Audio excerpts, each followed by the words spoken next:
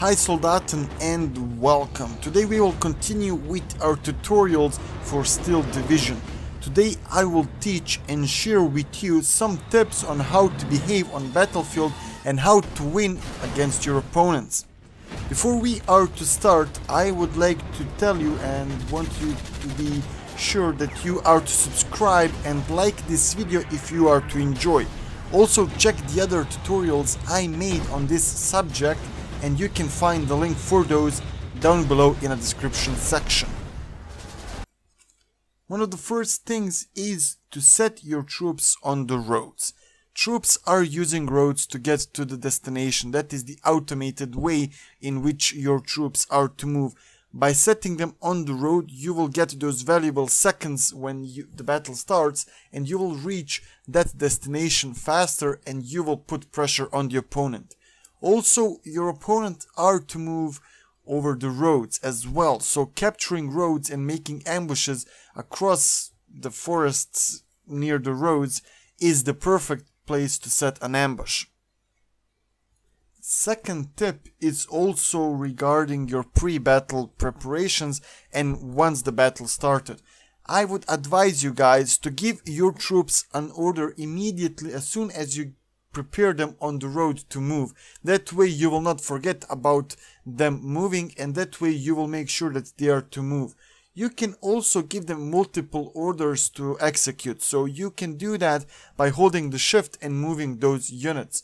You can also check are your troops given an order and are they to move by selecting them and pressing the space. Furthermore, you can distinguish the first order and the second order by looking at the colors. First order will be marked with blue color. Second order is usually marked with green or lighter colors. Tip number 3 can also be used while you are in a pre-battle stance when you are giving order to your troops, and it is regarding reading the terrain and positioning. It is really important that you have a good vision and that you have cover. You can check that by pressing C and hovering your mouse over positions. That way you can see the areas you can see and areas you cannot. Also, by moving your mouse over a position, you can see does it have any cover. That can be seen by the color which can be seen inside the crosshair of your mouse where you're hovering over it. You can have no color. You can have yellow cover, which is a light cover, and you can have green color, which is representing heavy cover. Tip number 4. When your units and when on the map you see them blinking, those units are hidden and enemy cannot see them. So that means that they are in an ambush position. Use this wisely and prepare when your opponents are to come. Tip number 4 is like the basic tip of any strategy game. Get good and get to know your units. Best way to behave on battlefield is to know the capabilities of your unit and for what are they designed. That will come with the time and with the experience, but it can also come just by watching how your opponents are using those troops. By looking at that, you will see what are their strengths, when did you lose when encountering them, and how your opponents behaved with them on the battlefield and how you lost. You can also watch some videos like this where you can learn about those units. Tip number 6 is about the scouts. Scouts are your lifeline. Without scouts, you don't hear, you cannot see, and you cannot move. Your scouts are one of the most important units which you need in your battle group. Make sure that you have scouts on critical positions and make sure that their attack is halted so that they don't fire at the enemy and they cannot fire at will. That way they will not show where their position is. Tip number 7 is regarding one of the main mechanics of this game: stress and suppression. While your units are inside garrisons, while they are inside the buildings, they cannot be suppressed unless they are being attacked by flamethrowers or artillery. So make sure to garrison your troops inside the buildings to get that more extra bonus against enemy troops and that morale.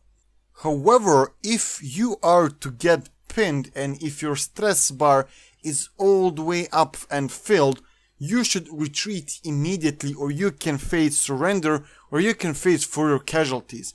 Immediately press R to retreat.